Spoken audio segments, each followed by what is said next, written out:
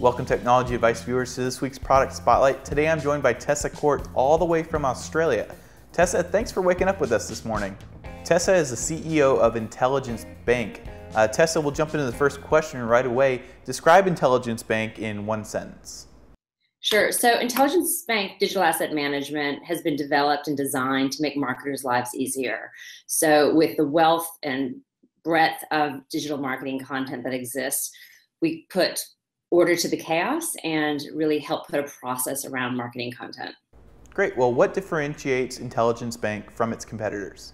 There's a couple of things that differentiates us between other providers in the market. And I think the first thing is the out-of-the-box customization. So, when you're a brand marketer or marketer, you want your software and your programs that other people, especially externally, are looking at to be, branded with your look and feel.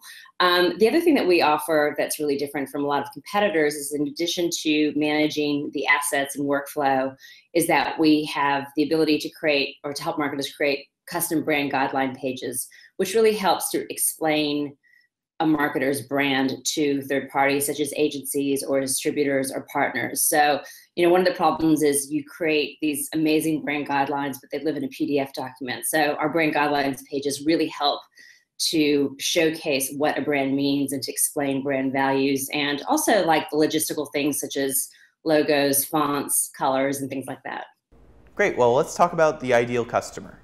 Okay, so I guess one of the nice things about our software is that we can work with companies large and small. So, we have some very small kind of 5-user clients who might have, for instance, 5 users, but they have to distribute their assets to distributors, and they just need, again, order around, the marketing content. And then we work with some really large companies like Carlsberg and destination hotels who have, lots of people accessing it, people being able to self-register. So, thousands and thousands of end users. Great. Well, what does pricing look like for IntelligenceBank?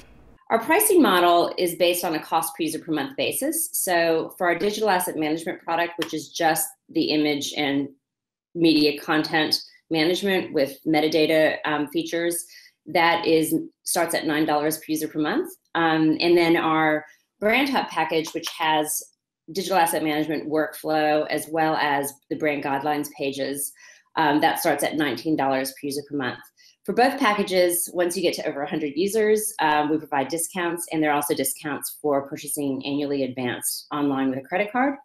And we can really cater to lots of different types of companies. So we have anywhere like really small companies with, let's say, 5 to 10 core users and thousands of distributors that they need to access. So we can have a light user model as well. And then we can also work with, super large organizations who, need the entire company to be able to log in with a single sign-on and access their files. So it really just depends on what the client wants. But, we start at a base model, but clients can really customize the platform. Okay, well, let's talk about a limitation.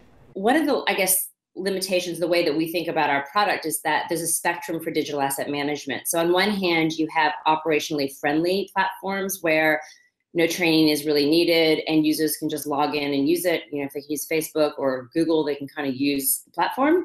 And then you have, very production intense digital asset management, whereby, you've got, web to print, you have, very technical production oriented digital asset management. So we're definitely on the operational friendly side of it. So I guess what our product might be lacking is, we're not a digital asset management for designers only, we're for everyone.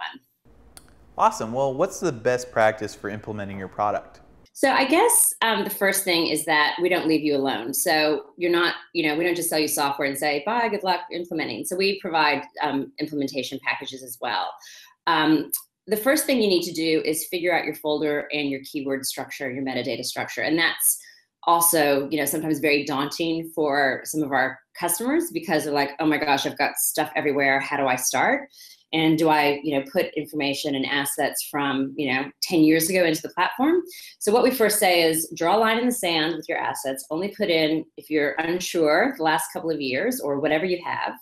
And the way that our platform works is that it's additive and it's very configurable and out of the box. So if life changes, you need to change your filter or your folder structure around, that's not a problem at all.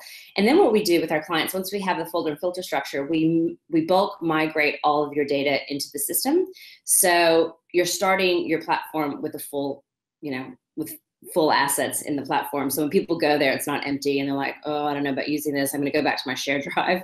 And I guess the third thing is then we work with our customers on permissions and also really understanding what their process is. And that's really what I guess differentiates IntelligenceBank from others, is that we're not just about dumping your creative files, on the web somewhere. It's not like a glorified Dropbox, but it's more about the process of how do you create the creative assets, and then how do you approve them and also then distribute them as well. Thank you for joining us today, Tessa. If you would like to find out more about IntelligenceBank, check out our website, TechnologyAdvice.com, where we can help you find the best technology for your business. Thanks for watching.